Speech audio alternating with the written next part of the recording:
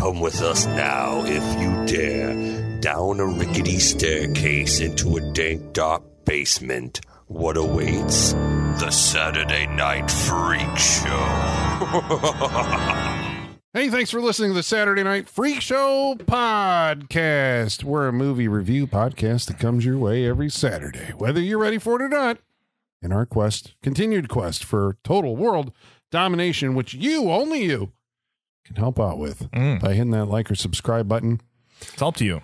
It is, really. We can't do anything, but if we amass the crowds, that's right, we can take over the world. We can become the fastest growing movie review podcast in the galaxy. Indeed. These are the internet radio superstars. Sean. Michaela. And I'm Colin. Holly is on assignment tonight. Yeah. Is she biking across the country? Say, yeah. I think she's like undercover at a bike rally right now. Ooh, we'll have that report next week. Yeah. So tonight we watch a movie that's chosen by Colin. Colin, what do we watch tonight? We watched a movie called Stone Cold. Ooh, from the year 1991. Doesn't feel like it.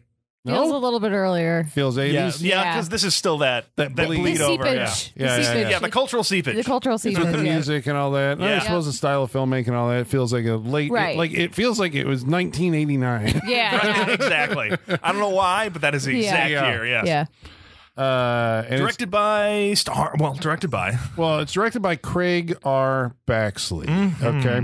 So Craig R. Baxley is known to us here because he directed one of my favorite action movies of the 90s. And that would be I Come in Peace. Dolph Lundgren. Were you here for that? I don't think so. Oh, shit. I have not Neither seen one that. of you. No. Oh, my God. It's great. It's Dolph Lundgren as a cop, and he is hunting an alien who comes to Earth who looks like a Viking surfer who shoots CDs from a wrist gauntlet in pursuit of endorphins, which are a drug on Sean, his can home you pick this next country, week? or his home planet. And you've missed this. It's called Dark Angel now, but I saw it in the theater, and it was called I Come in Peace, because that's what the alien says. Did we do this on this show? Yes, we did. Fuck. That means I can't bring it. I have to wait 5 years. I can't believe I missed this. Yeah. I know. Like entirely Shit. as a I movie. know, because this is like one of those things, like if you haven't seen it, you should go check it out, because it's one of those underrated like 90s action movies. He also did Action Jackson. Oh, yeah. Which was a Joel Silver production, which was, I think, the first like leading role action hero role for Carl Weathers. Okay. Which was like 10 years after he was in Rocky. Yeah. Right? Yeah, you'd But it think was- they would make him he's a big dude. Like, he's perfect for an action star. Well, he had worked with Joel Silver the year prior to that on Predator.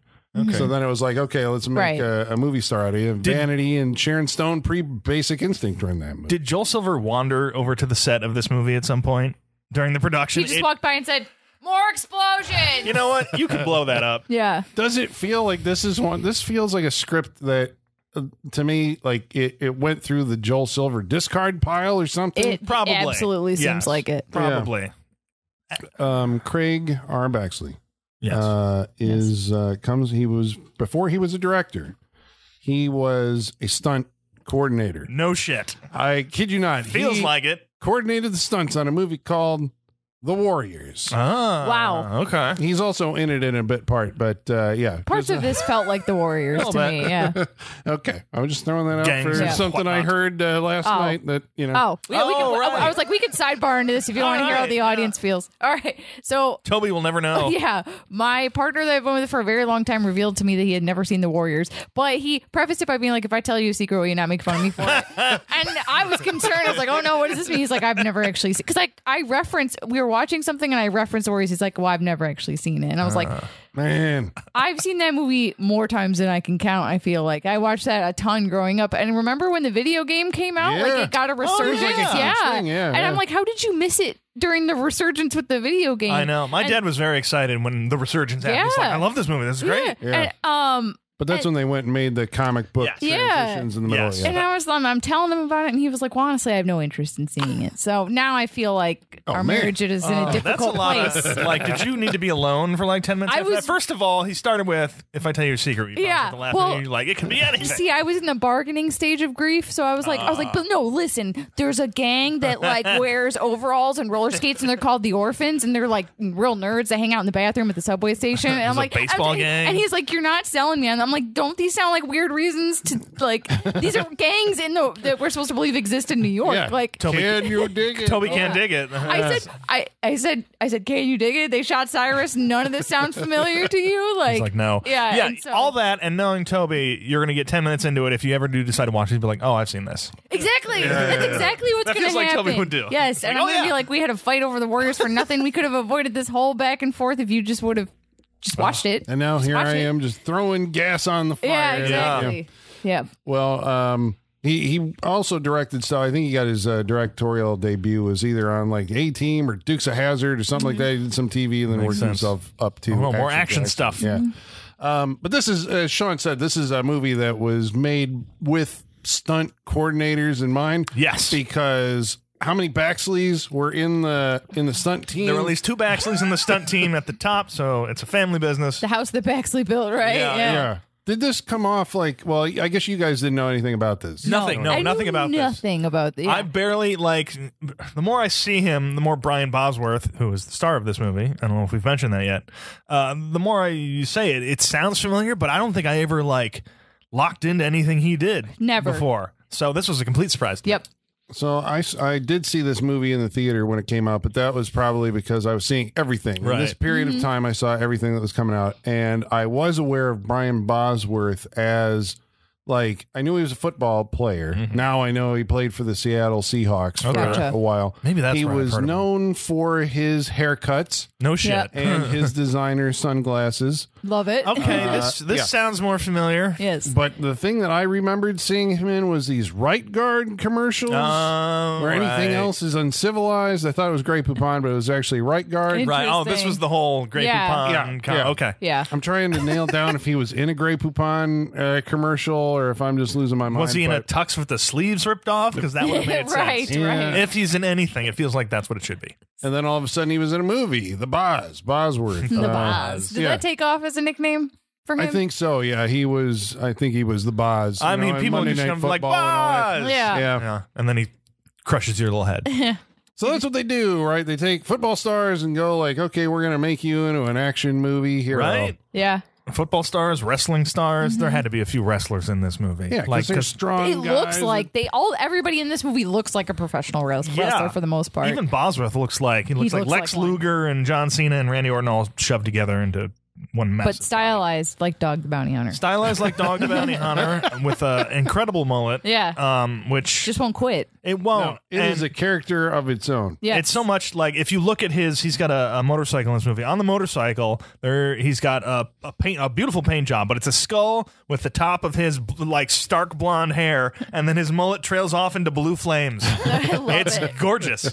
That's what you should be driving around. I just love that he went and commissioned someone to do Yes. that. Yeah. Like, Yes. I know. I think I said I looked in the credits. He built the motorcycle his character rode in this movie. really? Brian Bosworth did. Yes. Wait, what? Brian Bosworth Bosworth built it, or built the character? No, did? Brian Bosworth built the motorcycle that he rode in this movie. Wow, so he really did go to someone and be like, I need this paint job. Yeah, pretty much. Or he painted himself for all I know. Right. That's I've amazing. ridden on a motorcycle. I've driven a motorcycle, Okay. but not like a Harley. I've Right. driven like a Kawasaki. And, it was one of the things I like 4 wheels I do too. at high speeds. I'm Yeah. that kind yeah, of guy. you know? yeah. Yep. I'm too afraid to ride a motorcycle. I'd love to get over that, but just just how exposed you are freaks me out. Yeah, that's a lot going on there. There's Yeah, no- especially now. Really they easy start to die. seeing motorcycles and Yeah. yeah. not a helmet in this movie. Right? No. No, But no, this is- because you're a weenie if you were a helmet, Sean. Yeah, yeah. fair true. This is the Brotherhood. Yeah. You know. Because I guess that's the idea, right? That the motorcycle is the last. You ride a motorcycle, It's- you're free. it's the and hair horse. in your- Yeah. It's the horse. It's the horse of the modern day. They only use helmets for gift wrap in this movie. You're right. You're very right. We'll get to that. Yeah. This movie is something else. Yeah. Okay, so Who else is in this movie, Colin? well, Lance Henriksen. Lance Henriksen is in Yeah. this movie. Killing it. Killing He's it. great. Is this one of Lance Henriksen's greatest movie roles Yes. that no Yes. one knows about? Yes. Yes. Because It everybody, definitely is. they all, you think of Lance Henriksen, you think of Aliens. Probably is going to be like his big role, Mm-hmm. Right. Or Yep. maybe I think a Near Dark. Near Dark. Dark Millennium, I think. a lot of Millennium people is a like big Millennium. one, I think, for that. Pumpkinhead. Yeah, and Pumpkinhead. Right, yes. I think that's basically those are Yeah. the ones that you really think of him. But Right. he had like a kind of in the 90s, it was in mainstream movies, and I think it was because or shortly thereafter, Millennium was happening, but Quick and the Dead, right? Yep. You know, Which we just talked about like a week or two ago. Yeah, didn't we did. Yeah, with the Russell Crowe. Russell Crowe, yep.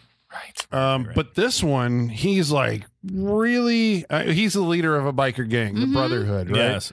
And he's a scary motherfucker. Yeah. I mean, Yes, I guess he's he is. scary and near dark. Is there a big wide gulf between this character and Jesse from Near Dark? I like this character much better. This character's way more unhinged than Jesse in Near Dark. I feel But like. it's the it's like behind the eyes unhinged. Yeah. It's just like it's, Don't poke the crazy bear. right. It's in there. Yeah. Like he's outwardly crazy as well, but I can feel it simmering below the surface that he's going to kill somebody. And soon. he has that laugh. I guess that's an addition for this character. But he's got Yes. long hair and a mustache, and wears shades all Yeah. the time. seems like he Chainmail T-shirts.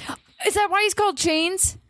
Because he wears the chainmail shirt? Maybe that's it. I didn't notice it before that scene where you mentioned it, Yeah. but maybe. I mean, that's just a cool Yeah. nickname to have for a biker. Yeah. chains. Chains, Yeah. trouble, Ice. AWOL, ice. Wasn't there a roach?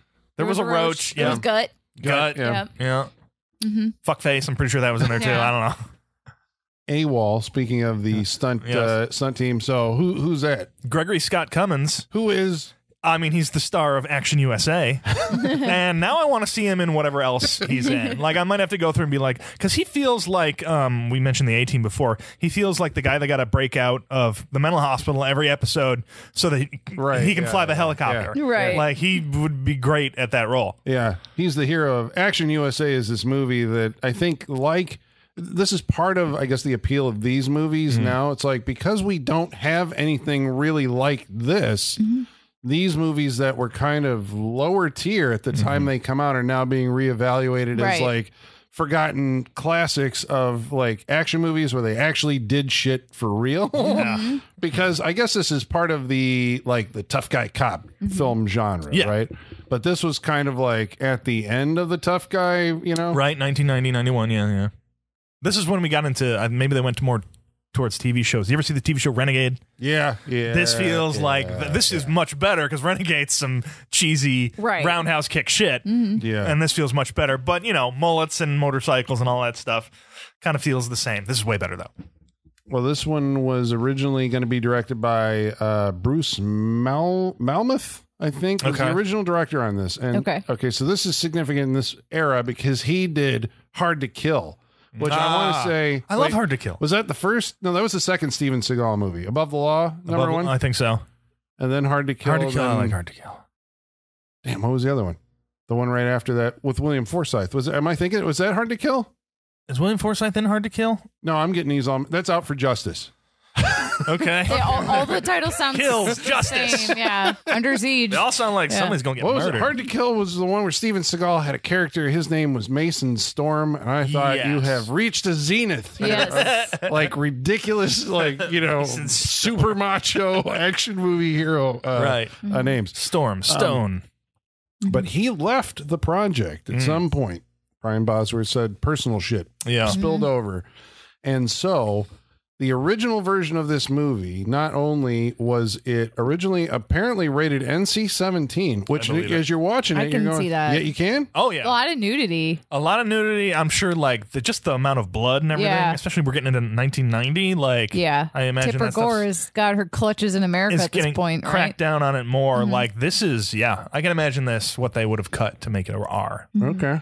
Because it's very bloody and people getting blown away and stuff. The violence feels more real, which is the certain movies of the 80s and 90s, you get that feeling. When somebody gets shot, you're like, ugh. Yeah, it's the way they cut the impact. Yeah. It's like, and I think when a movie's grimy, they automatically bump it up for some reason. You know what I'm saying? This is a grimy I don't know. But also, it's just grimy. I don't know what else to say about it. But also, people get shot and then they get launched 15 feet backwards. Yeah. But it's like low class. Like if this had a little more taste and wasn't so white trash, I think that it'd be a little more forgiving. Does that make sense? There's a classism to it, right? Yeah. Okay. Yeah. They're gauging it based on who is the audience for the movie and how are they going to interpret these images that we're seeing? Is it going to fuel them into some kind of right? So it's not a prestige interpretation of this concept. If it's Saving Private Ryan, exactly. it's a historical thing. It's right. okay. And yes.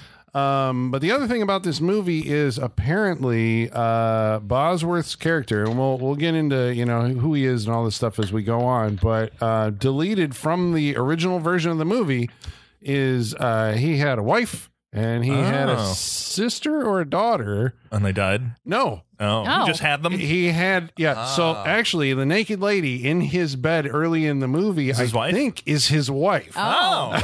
Okay. Well, you can just cut around that and be like, baby, you got to go to work. Yeah, it seems like it's a one-night stand or something. Right. But I think that's what's going on. And that actually makes what happens with, what was her name? Nancy? Nancy. Okay.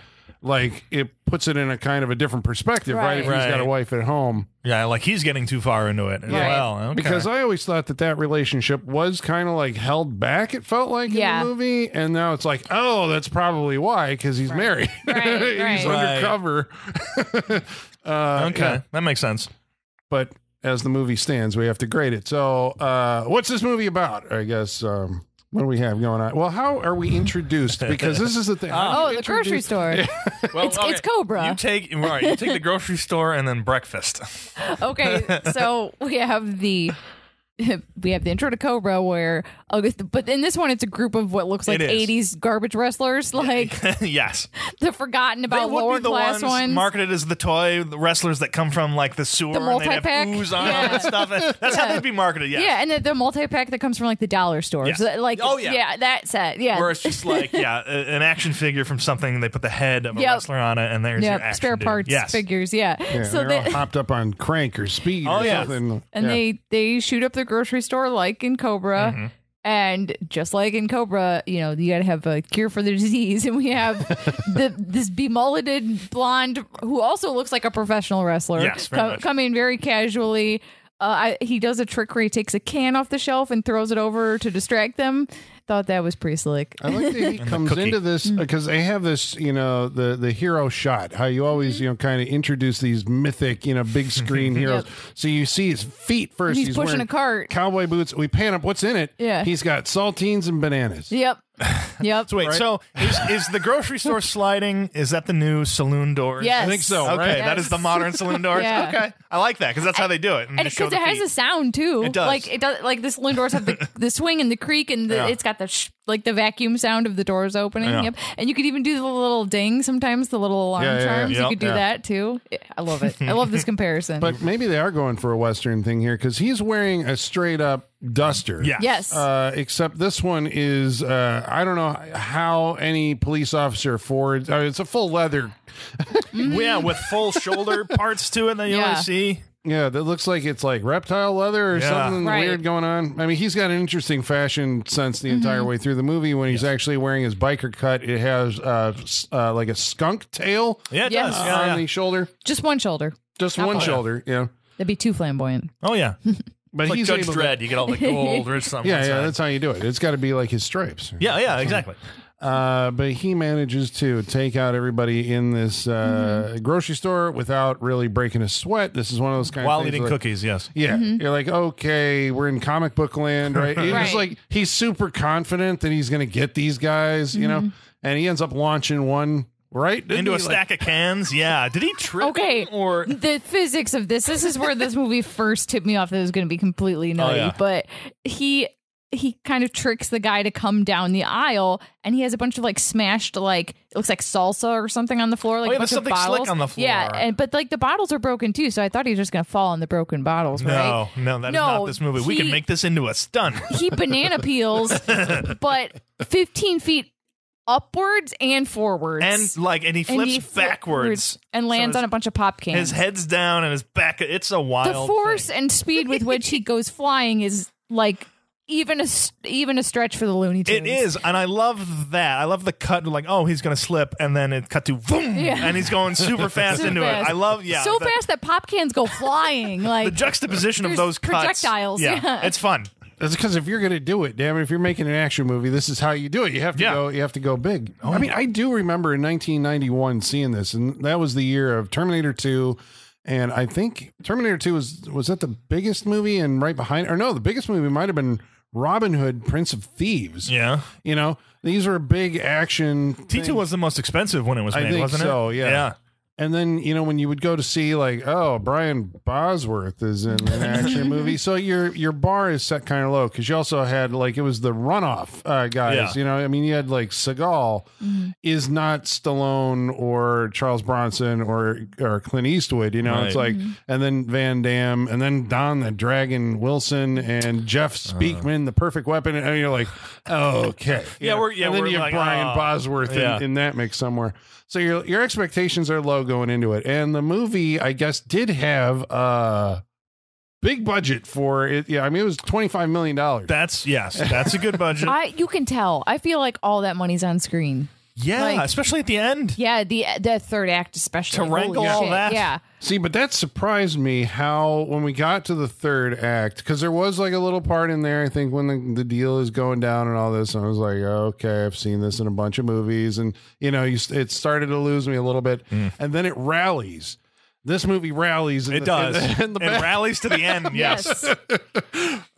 Okay. So who is? Wait, we got to talk about breakfast. Yeah. Breakfast. All right. So we're apparently on a quest to find all the movies with gross blender. Yeah, because if you're just a big buff dude, you got weird ways to get your protein. Iron stomach. You got to have it. Right? Iron stomach, but you also got to get it from these weird places. So, like you said, this all start with like Rocky eating the eggs. I think and so. Stuff like that. Right, and like we had to one up it. Yeah. Yes. Yeah, with Stallone just eating the pizza. With the pizza scissors. Yeah. So what does he start this out? Orange juice and a Snickers. Orange juice, a couple Snickers. There's a banana in there. There's chips. Tortilla chips.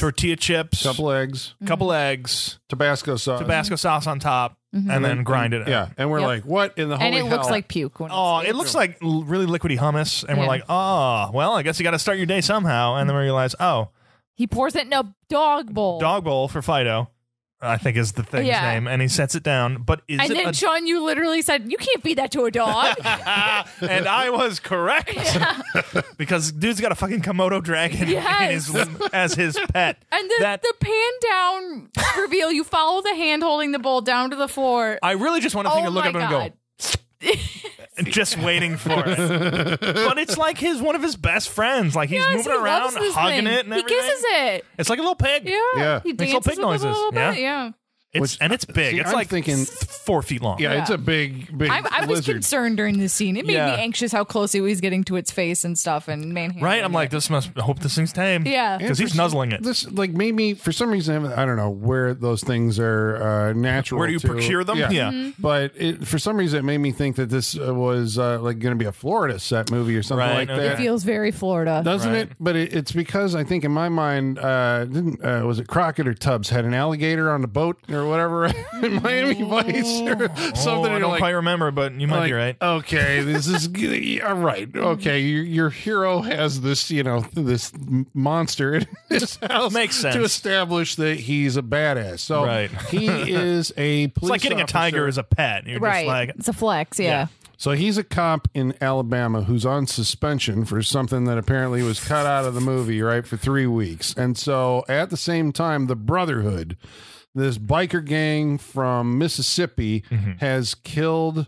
We see this in a montage. They murder a priest during, I think, baptism, right? Yeah. He gets right. He's blown out a window. Yeah. And then that biker is sentenced to jail, and so they blow up the judge while he's going fishing. They blow up his boat. They do. And like when we say blow up, it's like sky high. Like these are not small explosions. No. It's like almost too much. It's like, who did it? I don't know. People for miles heard and felt that explosion. We're talking about it. Yeah. Oh, well, can you imagine being one of the random just townies and being like, God, things just keep blowing up, like constant explosions. Well, it's because you're in the middle of like a mob war. There's a war going on here.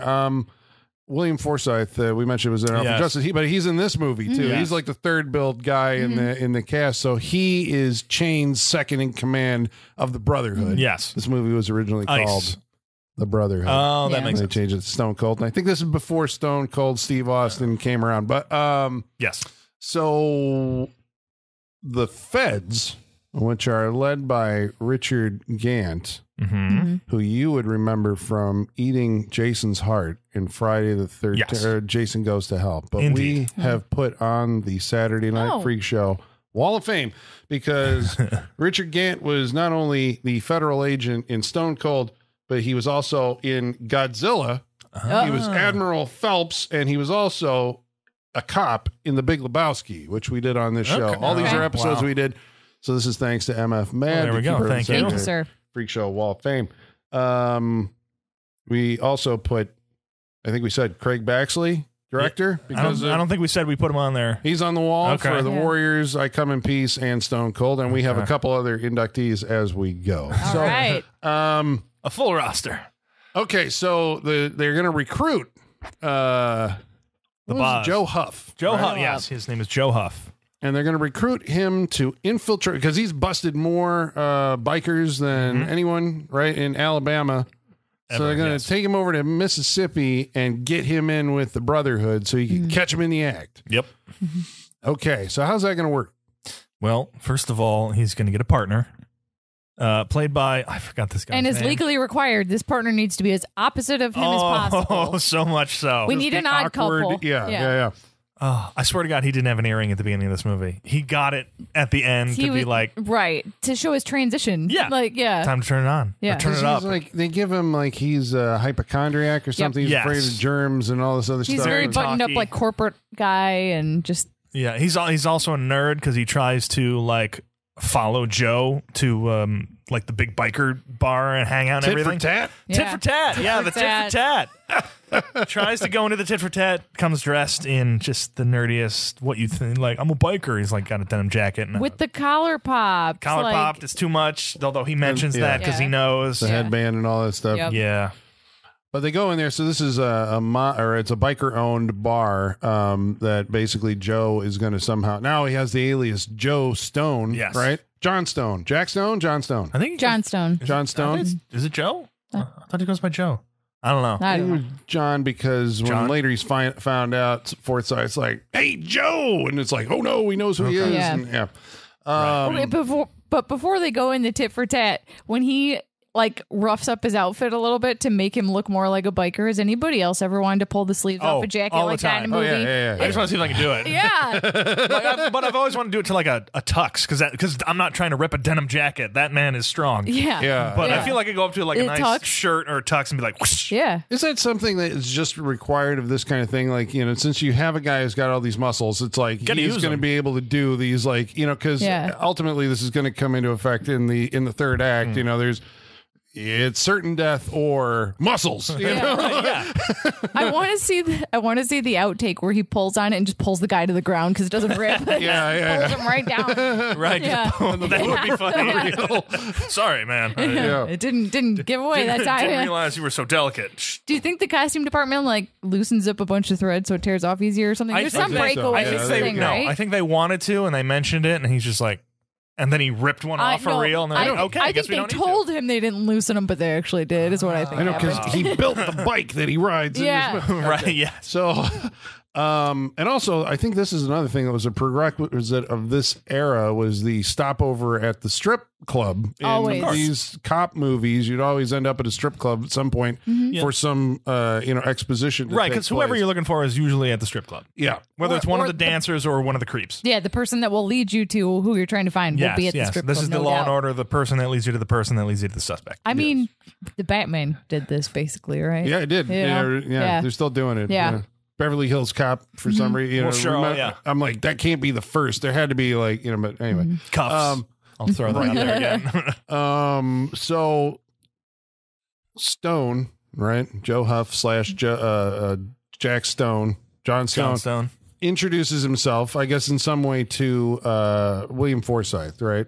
Ice. And so there is an ensuing bar fight. And during the bar fight, he is able to protect Ice and his courier or whoever, the other guy, the harmonica player, is that Roach or whatever? That's Gut. Right. Yep. And therefore, kind of proves that he is protecting. Later, they said you did good and everything. Yeah. So kind of helps them out of a jam. And so then he is invited to prospect for the Brotherhood at their rally. Yes. Now, this is a big centerpiece in the movie because we are exposed to biker life.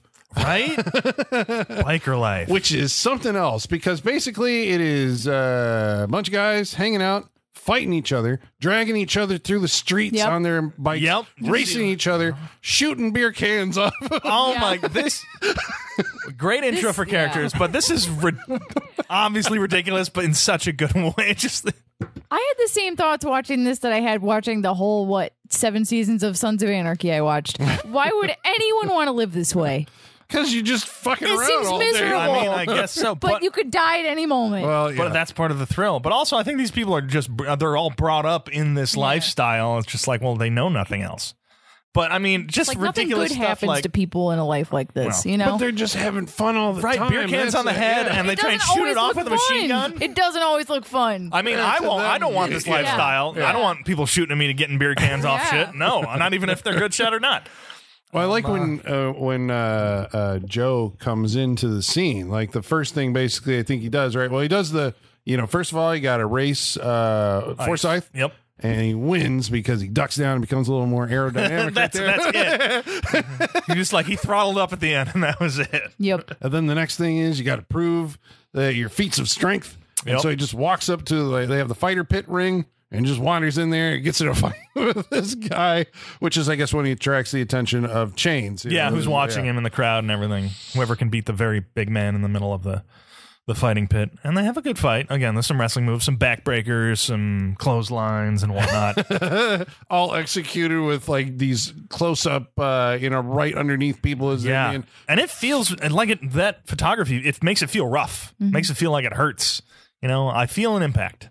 But I think this is something that is, you don't get, that's exactly the thing that kind of makes, you were saying the impact of this kind of stuff that makes it feel a little more harder. Yeah. It is the way that it's shot and cut. And I'm like, this would be one of those movies that you should probably look at if you're trying to, make an impactful, kind of a hard action movie. Right. It's like, how do they cut to make the impacts feel like they hurt?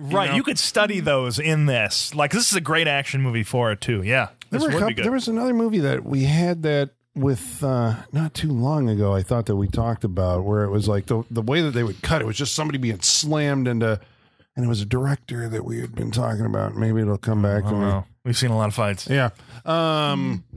So once we have Joe in the scene, then he is prospected by the Brotherhood. I like the way that they're just like, hey, you can have my old lady for, a couple, they're just giving their women away. There's a lot in this movie. Yeah. I mean, there's like communal showering. There's also kids. Kids that live in this commune. Nobody's showering. They were just posed nude, doing their hair. Just like, oh, wow. Yeah, there's something else. It's an open and free society, whatever. But not really. There's a lot of rules. There's a lot of rules. So, what are some of those? Because we find out when Chains is given the thing about the jacket, it may look like a rag to the normal guys out there, but to me, I know he's a Nazi hate speecher, but this is a good monologue for him. Like, I felt what he felt towards it. Like, I understand that it's like, this is what I'll die for this. Yeah, it's just part of his creepy character. This very good character. Wasn't like some of it is like that thing never comes off if it hits the ground. Even in a fight, he said. Yeah, then it's like then they're gonna kill you or whatever. Yeah. I mean, it's like really hardcore, So you're supposed to get the idea that this is they play hard, they fight hard, they're super close knit. The group. In Sons of Anarchy, I think there was a couple guys that had like the patch tattooed on their back, and then when they got kicked out, they had like burned it off or used acid to cut. I think that too. There was some sort of, I remember, grotesque scene like that of them burning it off. And most of I suppose, because this is taking place in the South in the 90s, there is like a lot of, Dixie beer and Confederate flags. Oh, yeah, there's a lot of iconography of the Confederacy in this. They never mention anything about this, but it's like there. It's in a lot of scenes. There's a lot of Nazi flags around too. Yeah, a lot of SS stuff. Yeah. So the main antagonist is the Whipperton. Am I getting this right? Are we sympathetic to the plight of the Whipperton? Of the whip? No. Are we sympathetic to the plight of the Brotherhood? Well, I admire their loyalty. I would say that much. They kill so many people to get this guy out. Oh my God, this guy should feel like this is the highest compliment, right? Who is this guy? Is this his stepbrother or something? Yeah, why are they so committed to this? Yeah, this feels... See, that would be a good like if they had put that in, that it was Chains. This is the guy who shot the priest at the beginning. That kind of gets this whole thing. Who doesn't going. have a line of dialogue in this movie. No. And so much is done in his name. If he was a relative or something, but he's not, as far as we can tell. You know, we don't even know what happened to him at the end of the movie. No, it's true. I think it is all for a bigger plan. Like, I don't think this isn't all just for the guy. Like, Chains has a bigger plan involved with killing more people in explosions. Apparently, well, this is the state's attorney, the Whipperton. Or is he? And he's running for governor. Yep. Okay, yes, and he's running for governor. A hardline, death penalty. Against bikers specifically. Yep. Like this is the underground. And we're going to take it out. So. They're ultimately this is the plan that I guess Chains has cooking in the background. They're going to crack the whip. They're going to kill this guy. And so Joe has to get in with this group. And so the first thing I guess that they have him do is they say I need an ear off of this Colombian guy who gave them some bad drugs or somehow fucked up a drug deal. No, he passed through their territory with like 2 kilos of stuff is why. And so like, that's our territory. You can't do that. So we're going to get our cop to prove that his loyalty, prove that he's not a cop. He's got to bring back this guy's He's got to kill him and bring back the ear. Yes. And the guy has like a spider tattoo inside his ear. Yes. So we know it'll be him. Yes. So they have to come up with a creative way to solve this problem. I think there should have been more time spent on this. Just a little bit more. Well, this is also like one of those like movie contrivances where it happens the way it does so it can pay off later in the movie because basically I guess we're as we're jumping around in this narrative, but basically they catch Joe goes in and catches this guy, and then they end up tattooing the same tattoo on a corpse's ear, and then they put him on a plane and send him, deport him. This montage was really cool. How they did this whole thing. They moved through it pretty quickly. Yeah, and you understand what's happening and all that other stuff, and you're like, okay, well he's out of the movie, but he knows who. The identity that Joe's a cop, and so he will show up in the later half of the movie to blow his cover. So you go like, well, it happened that way in the movie because we got to blow his cover later on. But it's like, would Joe be the guy to arrest him if you were actually going to do this? Like, have somebody else arrest him. Right. That's a good point. Right. So you can keep that cover. Yeah.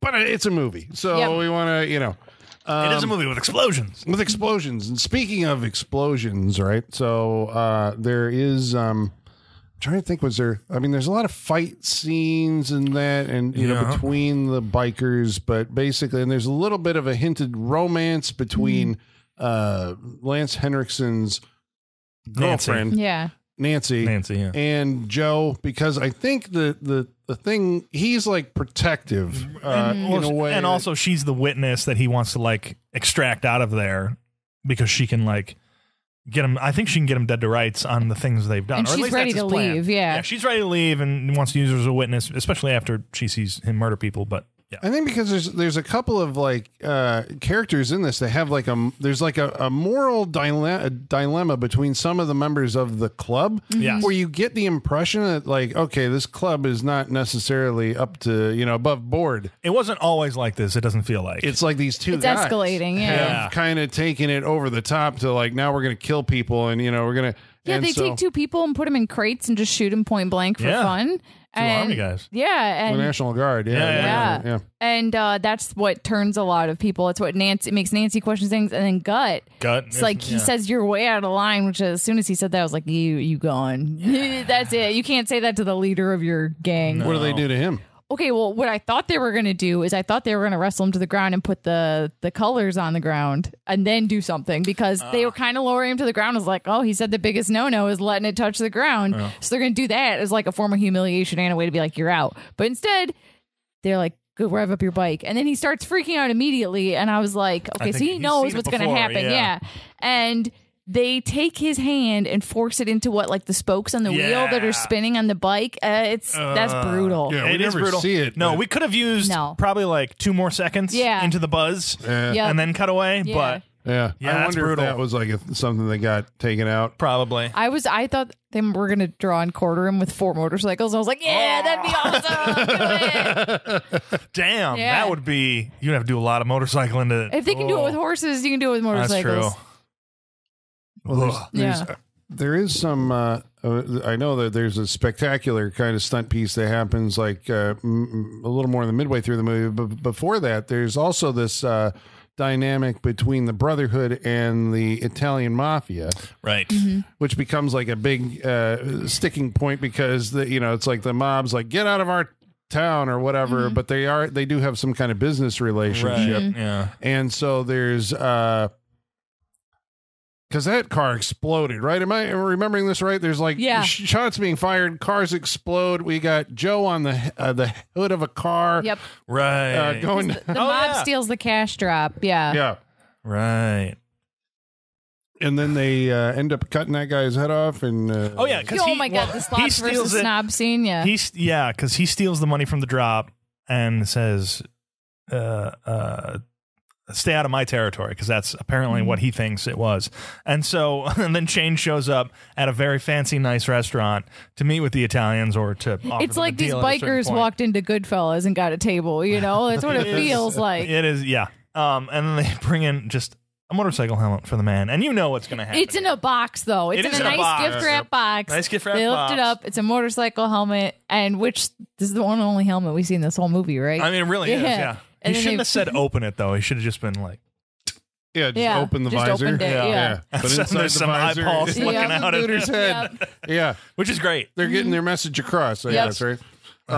That guy who plays the ultimate mob boss looks familiar to you because he was Kenny in RoboCop, who ended up becoming the test subject of ED-209 in the boardroom. Oh. You have 10 seconds to comply. Yes. And Oh, he got blown to shit. He was also the head of the cocaine cowboy whatever group in I Come in Peace, and now he's in this. So we have now Oh, congratulations. actor Kevin Page Thank you, sir. Welcome to the is hallway. now on the hallway. Yeah. Right. Bravo. Thing. We should also mention in the cast of bikers, there is one biker who stands out. Yes. Who's like the movie biker. Right, because you see him in a lot of stuff. You know him from like Terminator 2 at the opening. He's the guy that Schwarzenegger steals his clothes, his boots, and his motorcycle. Yep. And he's in Near Dark in the the bar seat, and there he gets roughed up. And we have covered, of course, both of those movies on this show. And so this puts Robert Winley. Nice. Is his name, the cigar biker from Very Terminator nice. 2. Congratulations, sir. Is You on forgot to say please. Was that, is he hallway or is he the to the wall? He's on the corner that Okay, turns he's between on the two.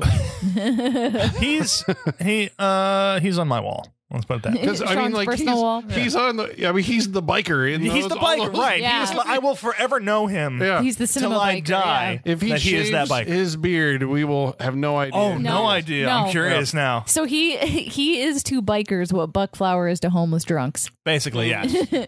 Right, there we go. Yeah, I mean, Good equipment. But that's job security, right? You can Yeah. Oh, yeah. No, I'd love to have a career like that. If I was going to be an actor, that's the career I'd want. You're in all these iconic movies, somewhat memorable. You get a good paycheck, you get residuals. Yeah. Plus, it's probably just his lifestyle. He's just Yeah. biking when he's not doing movies and stuff. Well, Maybe so- not this hardcore.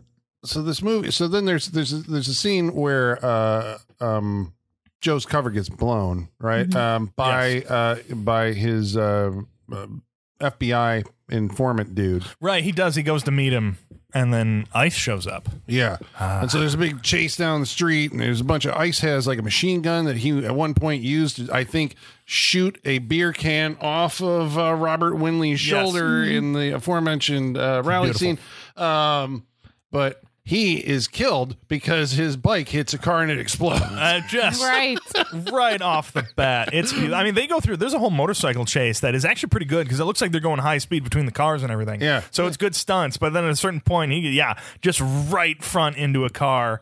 And you see it from the side profile view, and it's brutal. And it's another one of those things that the impact is just brutal. Yeah. Because it's instantaneous as soon as he hits the car that it explodes. These Yeah. are all like Corvairs. But he's burned, Yeah, And he's dead. yes. You know, so He's almost dead. Yeah, and so he ends up getting a Viking funeral. Well, what does he say? Fuck you, cop. Yeah. Was his last words and everything. Yep. Yeah. And He so knows he's a cop. Yep, and he does get a Viking funeral. You are correct. I was not expecting this. I don't know Okay. how they got the body, but this is great. But Viking funeral sounds classier than what we see here. I mean, this They basically mount his body. Vikings to are not classy. But they it's at least like they lay you down, fold your arms, put your valuables on you. You're not posed on top of your. I think his This is how he wanted to go out. Yeah, this is exactly top of a pyre. This is and top. This is top tier send off for these guys. That I shows know, you I their life. understand that, but I'm just saying this is the white trash version of a Viking funeral. Is all I'm saying. They pose him on top of his bike, on top of a pyre, in the middle of this party.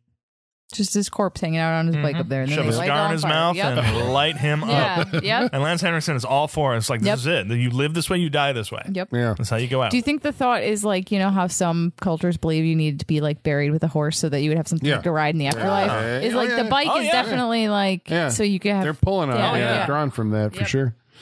Gotta have that bike in the Yep. afterlife. Well, they take care of the other guy who's wounded in the drop where the mob steals the money. Like he gets horribly burned and just wants to die. Oh yeah.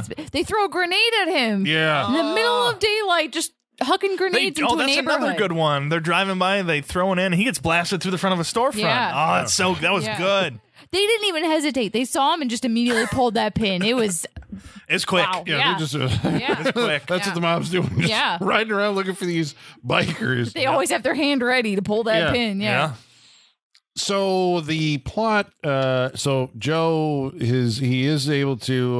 Well, I think at one point we thought he confessed to Nancy that he was a cop. Because, I thought, but It apparently we were sounded like he confused. said, "You're right. I'm a cop." That's what I heard. But maybe she didn't believe it because he kind of did it in a flippant way and Yeah. walked away. Yeah, Yeah. because It's the only she thing I could think of. intercepts a phone call where they did. In my memory, it was like he's a cop, but it was somebody Yeah. working for the bikers with the police who says. His name is cross-indexed or whatever with this Joe Huff guy from And I love the way Alabama. she says it because it's like, your name's Joe Huff. It was cross-indexed. She has Yeah. no No idea idea. what that means. She just knows it's fishy. Damn it. Oh, which is, it's great.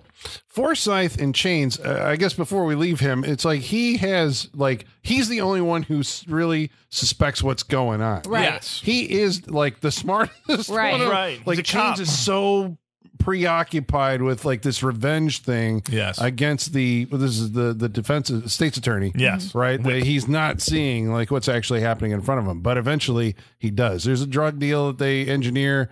They come up with a drug deal for P2P, which is a biker crank. It's meth at that point. okay, so when they meet with the mob at the fancy restaurant, though, and they show off the P2P, and then he tells them like, "Oh, I wouldn't sniff that. I if I wouldn't were you." sniff that Is shit, bro. No, is that because? He'd go blind. Well, it was actually drugs, or is that because it wasn't actually drugs, and he didn't want him to like not because it just looks like water in a little mean, it while. does. I think but it was that's- supposed to be. Okay, I well, mean, I just yeah. I wasn't sure if Stone was pulling one over on everybody by just being like, gotcha.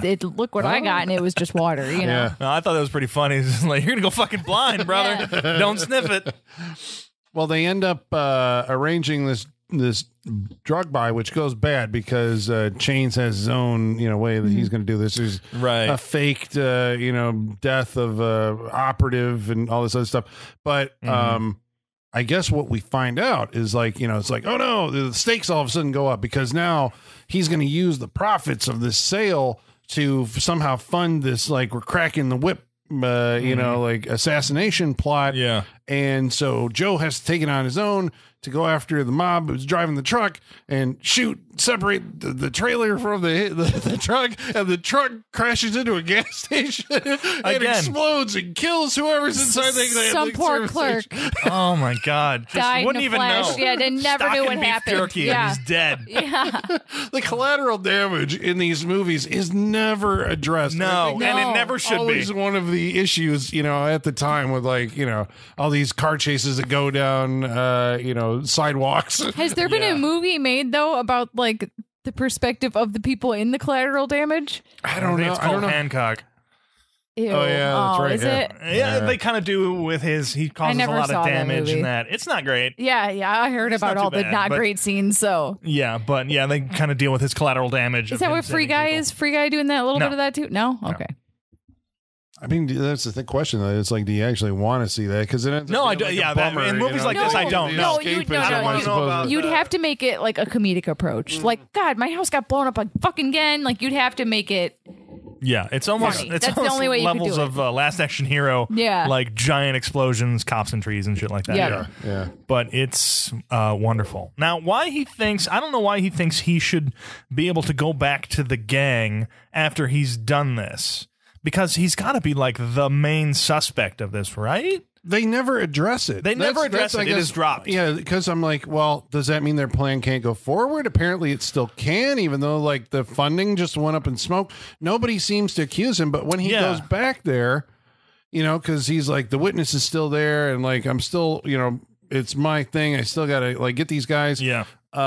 It turns out the Colombian dude is returned, sells him out. Yep, giving up the info. And so then Chains kills Nancy in front of him, which always kind of bummed me out. For some reason, when I saw this movie, I'm like, this movie, there's something wrong with it. I don't like it at the end of it. And I think it was because I actually kind of was rooting for him to get her out of that situation. yeah, it was. I was surprised. I was just like, oh shit. I was surprised they did it. Yeah. I was too, but Lance Henriksen's a bad motherfucker in this movie, so He's stone cold himself. Really he lizard-like. Yeah. No, literally, yes.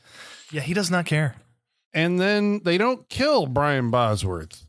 But they're going to. What their plan is, if I have this correct, they are going to put him in a chopper that's piloted by a Vietnam veteran AWOL who's going to fly over the city of I guess they actually filmed it in Little Rock, Arkansas, but it's standing in place for Mississippi.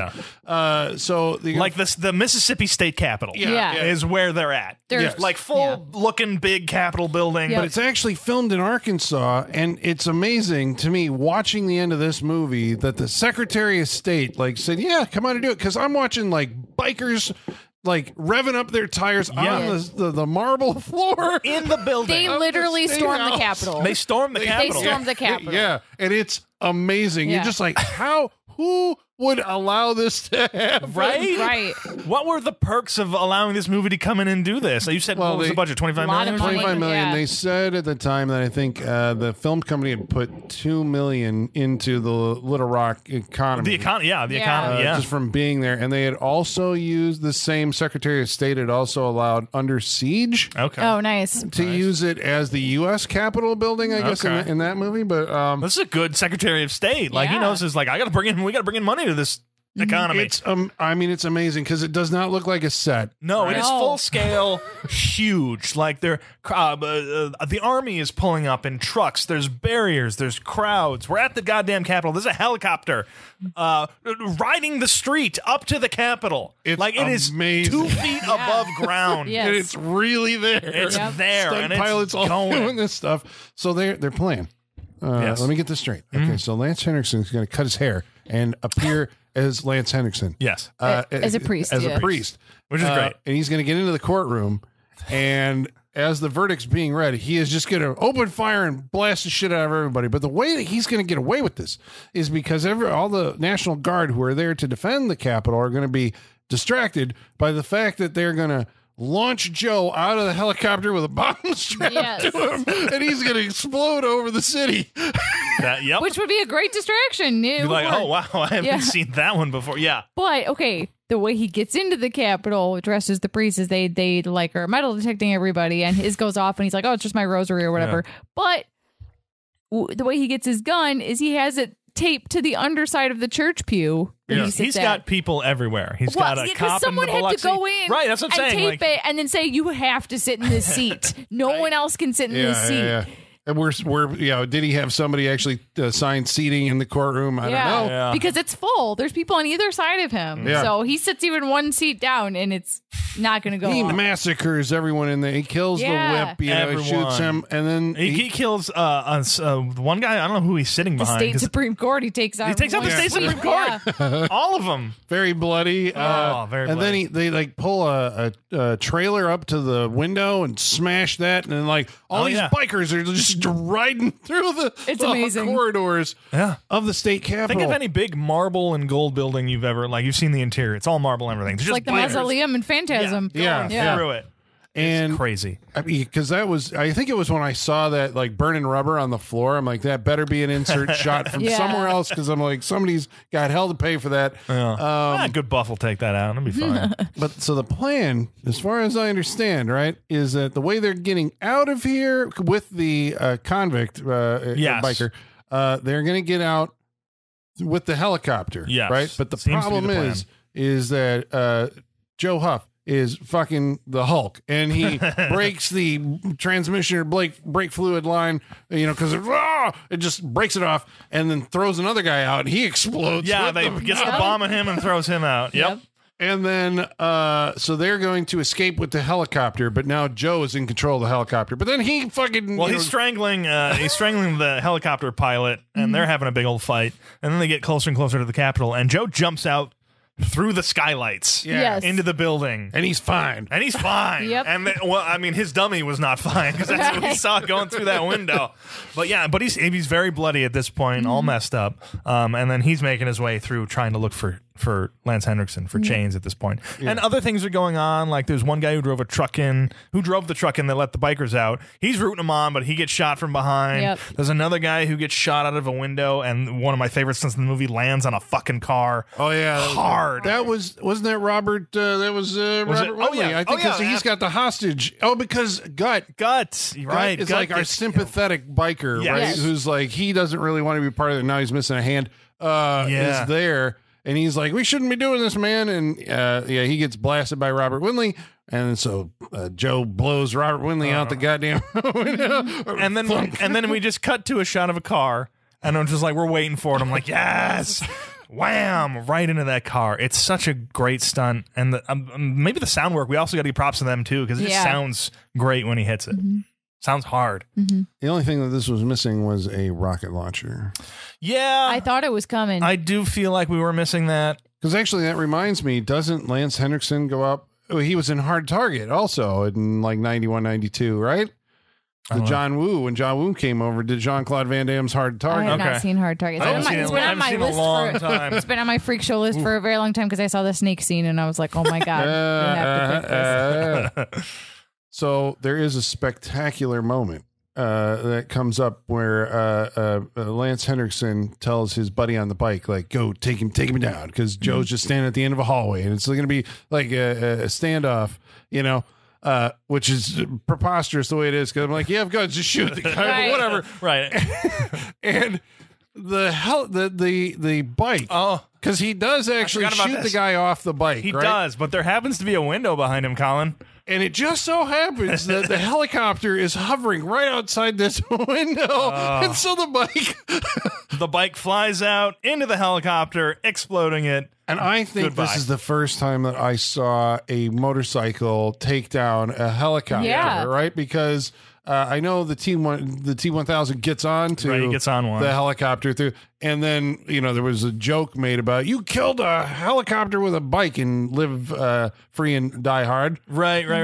But and that was all CG. This actually looks like that fucking bike comes out there. It does. Capitol window. It does. Blows that thing up, and we're like, what's the budget on this movie? It was amazing.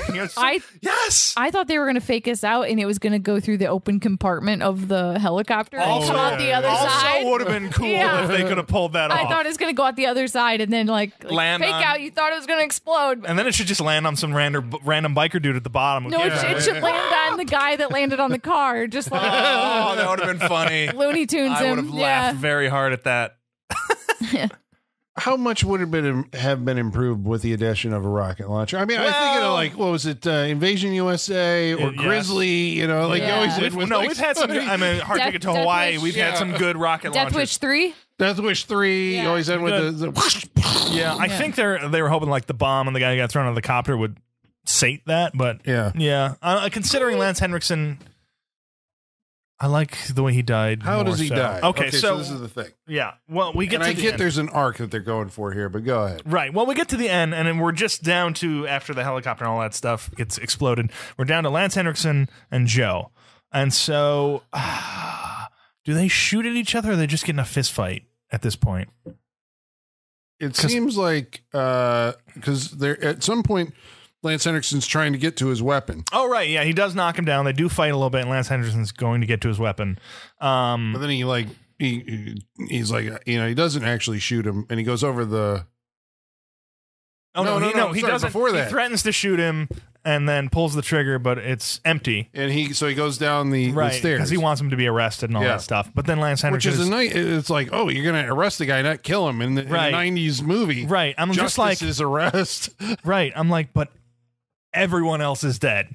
Good guys, bad guys, what's it matter? Everyone else is dead at this point. But so he's going to get arrested. But of course, he sees his opportunity. There's a cop's gun right there. He grabs that and. Oh, we get the Die Hard ending. I forgot about this. The Die Hard ending. He pulls a gun, and in between Joe and his captain, his partner comes back and shoots Lance Henriksen over the railing. Yeah, and his body on. And it is the Die Hard shot because it's the focus from the barrel of the gun to the partner who's the ineffective FBI guy who's now proved his worth, who's now has an earring and has turned it up, as they say in the movie, or turned it on, either one. So. Which is always, and this is maybe a thing why you can't do this kind of movie now, is because all these films seem to they have the bad guy, right? It's like, okay, he's under arrest, but the audience has a bloodlust for everything that you've seen gone. Right. It's like you have to somehow justify the character being dead by the end of the movie. Yes. And so they do these things because I remember Ransom did it and it felt really manipulative. I mean, this one didn't feel as manipulative because, and Die Hard, it's like, it's like they have these guys, but they get their hand on a gun and then, okay, it's over and we can blast them into the next century. It's like, I don't have a reason to kill you right now, unfortunately. But if you grab that cop's gun. I think it becomes a cliche and then that's why you can't do it. So, well, that's true. Yes. Yeah. And then we get a tracking shot because Joe wanders out of the Capitol all bloody and busted up and just goes for a walk. And like credits. His captain comes in and says, "Give it to me," and he gives him his gun. Lance Henriksen won. Yeah. Everything he wanted to do, except everything he wanted to do worked. It worked. Yeah, because now you're not going to have a governor who's hardline on biker. I mean, unless there's somebody else comes in, but not the whip. He took out the whole state government. The state government, even Nancy didn't make it. Like everyone died. Yeah. I know your hero lost at the end. I guess I was kind of seeing that because Bosworth isn't really a vocal performer at the end, right? And I'm like, he's just this kind of Terminator type. I mean, if you look at the new poster or whatever that is, it looks like the Terminator. That's not the theatrical one, but he's just like cold, and because it is a revenge movie at that point, right? It's like this guy pulled off all this shit, and it's just like he's got to go down, right? And he does. And you mentioned also there was also a scene where he seemed kind of you're talking like performance from a football player, turned actor, where Nancy was killed in front of him, and he actually did kind of seem like he was disturbed by all the shit that's going right on. Like, he got, because she gets killed, and then we know there's at least one more bullet in Lance Henriksen's gun, and he puts it to his head and I think pulls the trigger, and it no go, and he's breathing hard. I think there was a tear running down. Like I saw moisture here, either he's drooling or a tear ran down, but like he showed emotion. I think that's probably built into the more so the storyline that got cut from this movie, because it seems like he has more of a reaction than he should based on the movie prior. But based on what you've told us about their growing relationship in the original cut, that reaction makes more sense. Yeah, because she's like an innocent girl that he got into this and she died, So he's responsible. Well, either way, he's responsible for her death. But I suppose the movie's trying to say like they had a love thing going on. It's like, did they? I don't know, Right. But he felt real bad about it. Yeah. But I suppose that's interesting. So, all right, so Stone Cold. I guess I think that's it. The end of Stone Cold. Okay, but we're going to go around the table and tell you whether or not we actually would recommend that you watch Stone Cold. And I mean, you always have to pay attention for this part of the show because it's a wild card. You don't know how it's going to go. Yeah, the context clues don't always add up at the end of the night. All right, but first, we're going to answer some of your mail because you wrote in about Stone Cold and some of the other movies that we watched. And so to do that, we're going to have to summon our mailman, and his name is Igor. Bring us the mail. Masters, the mail. I've got the mail. So many letters. Our followers are rising. Why, thank you, Igor. I think Igor's going riding this weekend. Oh, He's got his jacket on. Igor, turn around. What are your colors? Yeah, I don't want to know. Oh, I didn't know green came in that shade. Okay, thank you, Igor. Well, we want to let you know how you can participate in this interactive portion of our show by following along on Facebook. Facebook.com/Saturday Night Freak Show. Or Twitter. @SatFreakShow. You can email us. SaturdayNightFreakShow@yahoo.com. Or you can follow along on Instagram at Saturday Night Freak Show. Well, about tonight's movie, Stone Cold.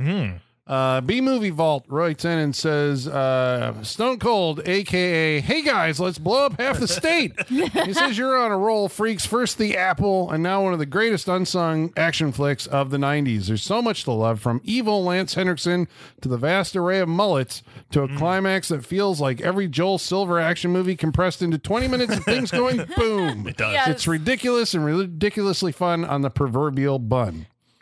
There truly is mullets of every variety. Every variety. Yeah. You got all sorts of hairstyles. From Karate Warrior 2 writes in and says, I still need to go and crack out the VHS copy to watch this and the review to come later. But who would you grab from the sporting world to be an action star in 2022 and why? Well, first of all, Dom, send us the picture of the VHS cover so we can see what the poster art looks like for where you're at. True. I'm very curious about it.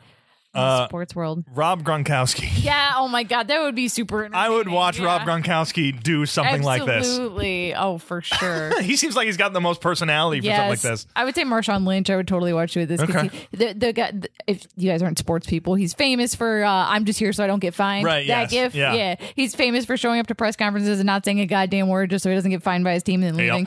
Yeah. Yep. So. Well, I don't follow enough to even know. I was going to say, give the us last one though, was when I was watching wrestling and Maybe a Stone wrestler. Cold Steve Austin I was like, maybe this guy, and I was kind of disappointed when he was in the Expendables, and that was really it. And Did he you ever didn't- see Condemned? I didn't. Was that They like, say he was, that's the best one of I know it's a WWE movie, but they say it's actually a pretty good movie. Yeah. It's like a battle royale-esque thing, but I'm surprised that John Cena's got John Cena he did like 12 rounds too and shit. Yeah. And Yeah, he Randy made Orton, the jump, right? Oh, Because yeah. wasn't it The Fireman or whatever? What was that movie? He's like where a family-friendly guy now. He's because they're all trying to follow the same of The Rock. The Rock. Rock, The yeah. Rock is the golden path Yeah. of how he did it, so they all try and do that. And then WWE started making their own movies and putting guys who look like Brian Bosworth in movies like. I never watched any of them because I figured they'd be bad, but who knows? Maybe they're more like this. I doubt it, but it still continues on to this day. Okay. Oh, Joe Burrow. I would love to see Joe Burrow. Joe Burrow, that'd be good. Joe Burrow, and no one's familiar, is the quarterback for the Cincinnati Bengals, and he's known for dressing very flamboyantly on away game trips, just because he can. And so his style would kind of fit in with this movie. So I would love to see Joe Burrow. And yeah. Need to bring back the macho action. Brian movie. Urlacher returns. Yeah. Yeah. Simon Carter says, I saw this movie once when I was a kid and thought it was awesome, but now I'm not so sure how it would hold up today. I seem to recall a bar called Tit for Tat that I thought was the best name ever, and I think this has a bunch of different versions after the original was deemed to be way too violent, and then it may be a loose remake of a movie made in Australia. Oh. That would be new to us, but we do know that there was an NC-17 version of the movie originally. I want to see that. I want to see that version. What else could they add? DJ Dogmanfish writes in and says it's a movie where the villains kind of win and no snack food will be safe from blenders or bullets. Oh, yeah, there is a lot of snack massacre in that grocery store. A lot, yeah. Like you're talking about, Cobra. cans go. You gotta find things to put squibs in that when it blows up, you get debris The chips. that goes everywhere. Chips is and perfect. crackers. Yeah. Chips is always great. Yep. Popcorn would be Somebody fine. went through a cooler at one point too, like the glass in the cooler. Oh yeah. Chris Keenan says, are you guys going for the putting weird shit in a blender series? When you were talking about Arnold's breakfast and End of Days, I honestly thought of the lizard food scene and was hoping the boss wasn't going to drink that, and I'm not sure it makes good lizard food either. No, it doesn't seem good for the probably lizard. warm. I don't know why I feel that way, but I know, because I'm assuming the orange juice came out of the refrigerator. That's true. So that's why I thought it was cold. I'm like, you gonna get that maybe thing? I don't know. We'll never find out. Snickers, like They're cold-blooded animals. yeah. I'll never find out. Michael Whitaker says, what's going on in the universe that this movie keeps popping up on my podcast? Unfortunately, action movies from this era are a bit of a blind spot for me. At this time, I was probably watching cartoons, so anything I know about it, I've learned from other podcasts. Apparently, it's the next level nuts, and only the mere suggestion of a script. Speaking of which, apparently Lance Henriksen wrote most of his lines for this movie. That tracks. He gave yeah. himself good lines. Yeah. Basically, yeah. He's got a good well, it wasn't the outro, but when he kills the whip. Yeah. He's like, this reminds me of the last thing my daddy told me. Yeah. What was it like? Last thing my daddy told me before he died, son, that gun's loaded, Son, right? that gun's loaded, yeah. Which was really funny. It's a good line. Mark Zidane says, holy shit, yes, I've been waiting a long time for this one to come along. This was on regular rotation among VHS tapes, recorded movies I used to watch with my cousins. To this day, Lance Henriksen giving it his all as always, and the lizard milkshake still makes me gag. Yeah. Oh, it's bad. Ugh. Navato Judoka also remembers recordable VHS tapes. He says, I nabbed one from my uncle as a kid, so in my mind I expect Above the Law and Pretty Woman to be played before this. I wish I cared about football so I could get the 100% cheese factor of this movie. Yeah. Don't you love that where you had the stuff you just recorded on tapes earlier in the day and just like, okay, I have Ghostbusters 2, and Die Hard should be before this on this tape. Yeah. And then maybe Roadhouse at the end of it too. And it's like, I expect the commercials and the if you record anything off Showtime, the coming up next. I know, other people's money. That is Shit always like the that. thing. I suppose that's why you like those TV cuts. Oh yeah, that's exactly it. That's exactly why I love a used TV to cut. see the movie. That's how I watched everything. Yeah. Joey Blythe says, okay, so last week we watched a movie called The Apple. Sure did. And we did. And that is, Michaela has announced that this is the return of the summer of canon Yes. So this movies. is this is the sequel. This third is the sequel? Legacy sequel. Oh, the 'Cause Legacy. it's many years okay. later after Legacy the sequel, last okay. one. We thought the franchise was done because it didn't end well. Right. So, but we're that reviving doesn't mean it. Yeah. we can't bring it back. Yeah, for exactly. Because we've done nostalgic a lot of canon movies A lot. on this show, and Joey Blythe, he knows this because he's saying on the almost anniversary, and I think he's talking of The Apple, even though he says, "Did you know Chuck Norris doesn't actually do a push-up? It's just the Earth punching him in the face." The earth punching him in the face. Okay. I like that one. Okay, I kind of like that one. Are there Chuck Norris movies on your lineup? Don't tell us. Surprises. I think we might have covered most of them already. All the ones we should cover. Missing in Action would Silent be the big Ranch? one, right? Yeah. That's not canon, I don't think. Is it? Oh. I don't think so. I No, think I that's don't think so. Columbia Pictures. Yeah. Yeah. Pete Hyams, 81. Oh, hello. You sound new. Ironically, Peter Hyams is the director of End I of was going to Days. say, I'm like, that name sounds familiar. Yeah, I was Watch like, the wait, week is this a Larry Block situation? Oh, no. Fuck But Larry Block. About The Apple, Pete Hyams, 81, says, after seeing the Canon Films documentary, The Apple my movie list grew significantly. Yeah. Yeah, right? If you want ideas for stuff to watch, watch That's actually not a bad idea. I'm going to have to go watch that. The previous week, we watched End of Days, the Arnold Schwarzenegger movie, and Travis Legler writes in and says, I kept thinking so we were saying Rod Steiger is in the movie as the priest who helps out. And so Travis Legler says he kept thinking that was James Tolkien, and he just wanted him to keep calling Arnold a slacker. A slacker. Yeah. Back to the Future. All right. Yeah. Well, thank you, everybody, for thank you very much. Thanks for writing in. We appreciate it. It was a very full mailbag. So now we're going to go around the room. And anything we didn't get to, like, This movie was dense. Yeah, it was dense. Yeah. We had a lot to go through. But maybe we can get to you next week. So now we're going to go around the room, and we're going to tell you what we thought of the movie and whether you should watch it, starting with me. Wow, what an undiscovered classic. I'm just going to say it off the bat. I recommend this movie. It's got all the explosions you want. It's got all the action you want. It's got some of the best action stuff from the 80s or 90s. Again, we talked about the impactfulness of the action in this movie. Lance Henriksen is giving it everything, and he creeps the hell out of me. He's doing great. I mean, Brian Bosworth is doing good enough. Like he's all right. I'm you know, however you feel about him. I don't know enough about him to get a grab on him, but they did good enough. The story surprised me. Again, everyone dies and Lance Henriksen wins. I wasn't expecting that. It really does ramp up at that end, and that's fantastic. This is a great action movie, and it's got Lance Henriksen, William Forsythe, a bunch of characters character actors you've seen before and that you like. The partner storyline is a little shaky, but it's funny at times. It pays off in the end. If you haven't seen this or heard of it, I definitely recommend you should go see it. I hadn't heard of it, and I was very pleased. So I recommend Stone Cold. Is there a Stone Cold 2? No. Damn. All right. It couldn't live up to this anyway. I don't know why. I don't know how they would top it. It cost $25, right? Oh. First weekend it made 2. I think it ended with 9. Okay. That's So it was a colossal failure. Damn, which is why you don't know about it. right. I guess so. Well, people, now you know about it, so you should go watch it. Michaela.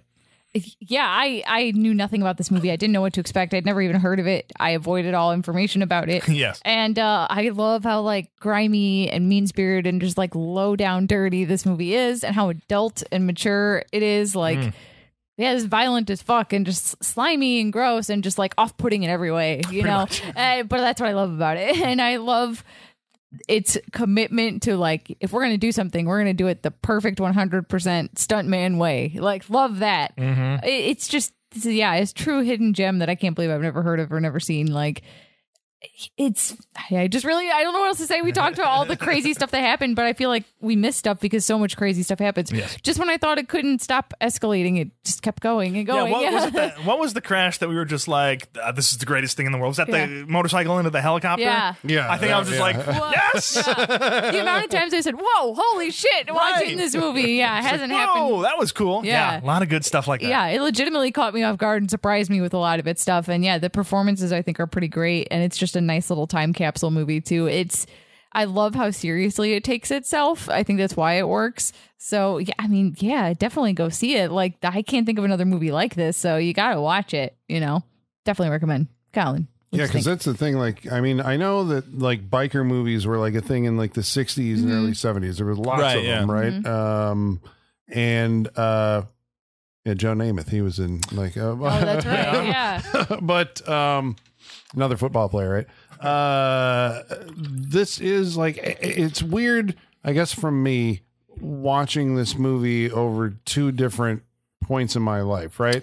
Where when it was new and I was younger, it seemed like the script was like, it didn't, like, the more efficient action movies of the time kind of kept you rolling the whole way through it. And, you know, and maybe this one kind of seemed like it was getting bogged down in plot or something like this. This is like 20-something me, right? Okay. But now when I watch it, I respect the script more because I'm like, oh, it actually kind of, okay, I get what, you know, the bigger picture is. Right. And I appreciate it in a better way, I suppose now. So it's like, oh, I actually like this movie more now than I did when I saw it. And I think, yeah, as I said before, the idea that, you know, there's these movies that were second tier in the 90s when they came out. You appreciate them more for what they were doing. I mean, like stunt teams and all that stuff. And the kind of, it's a hardcore action movie that's kind of, it's not, you know, compromising on. It's going to show you like the ugly side of I guess that's the other thing that this is my biker movie. I know people have Sons of Anarchy or whatever. Sons of Anarchy doesn't come this close to being this like hardcore. Really? Yeah. No, I mean, it was a TV show. It's got limitations, you know. It was on FX, but you know. But they did some stuff on there, but nothing like not at the frequency that this movie does, though. Oh, okay. So this is the biker movies then. I'm just going to say that this is my biker movie. There you go. Good choice. Good choice. Yeah, I like that behind the scenes kind of. You know, you're in with the. I don't know how realistic this is. You know, but none of us really know. It's a fascinating, like, you know, look behind the curtain of a subculture that kind of exists out there.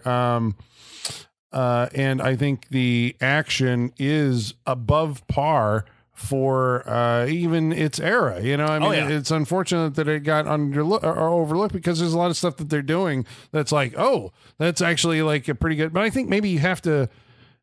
I don't know if we're spoiled. We've watched a lot of movies and we look at like, you know, stunt work and stuff like that, where, you know, if somebody goes into it and they're like, I don't get it. They're the out kids. So they're doing this stuff. But like, I appreciate seeing these things really done. It adds like something to it. I mean, I remember it draws to a comparison like the end of, remember Invasion USA, where they had like there's helicopters. They destroyed them all. They're going down, and when they were like that attack, and they had all the soldiers out there and all that stuff, and it was like, wow, you actually did this, and there's tanks rolling down the street and that kind of stuff. Right. It kind of feels like that, only during the day, right, in broad daylight. Yes. And I think that's the other thing that makes this movie leave you with on a high point, because it does ramp up.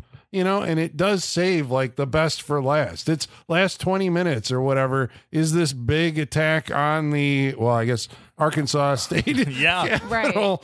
Right. And it just kind of keeps like expanding. The stakes go up and you're like, oh my God. And I was just really thrilled by it. So I would, you know, recommend. Yeah, you gotta see, if you're an action fan and you haven't seen it, you gotta go back and look at Stone Cold. Yeah, you have to. Absolutely. All right. Well, I guess that makes that freak show approved. Yes. I'll say for Holly as well, because I have a feeling she would approve have a this. feeling she would. Well, because we have audio proof of this. Last week she said she was considering bringing this movie. Right. It's been on her list for a while. So she would have liked it. Yep. there you go. All right. May So she rest in peace. thank you for sticking with us. And Jesus, Sean. I'm sorry. Don't jinx I it go like that. dark. My God. I'm sorry. I'm so sorry. Yeah. Next week we're going to be watching a movie that's chosen by John, what are we watching next week? Next week we're gonna get a little gross. We're gonna watch The Nest. What? the cockroach movie. Oh, why do you always do this to us, Sean? Bug wasn't decent enough for you. That was okay. All right. I've seen some. I haven't seen the movie. Okay. So, Okay. So a So cat's this is- definitely going to die in this movie. then. eaten by a definitely- giant yeah. roach, definitely, guaranteed Yes. it. I don't But think I'm trying to remember if I've ever seen it. I know the poster is Yeah. the woman like mating with the giant cockroach. What? Oh my Or God. something, Okay, yeah. hold on, I got to look this up. Okay. it's gonna be. I think it's gonna be gross. Things are coming back to me. All right. So next week is The Nest, 1988 on the Saturday night. I think that's right. I think it's 83. 80. Okay. On the Saturday Night Freak Show. And until then, ladies and germs, the basement is going dark. There's a 2020 movie called The Nest that's fucking things up. God damn it, you were right.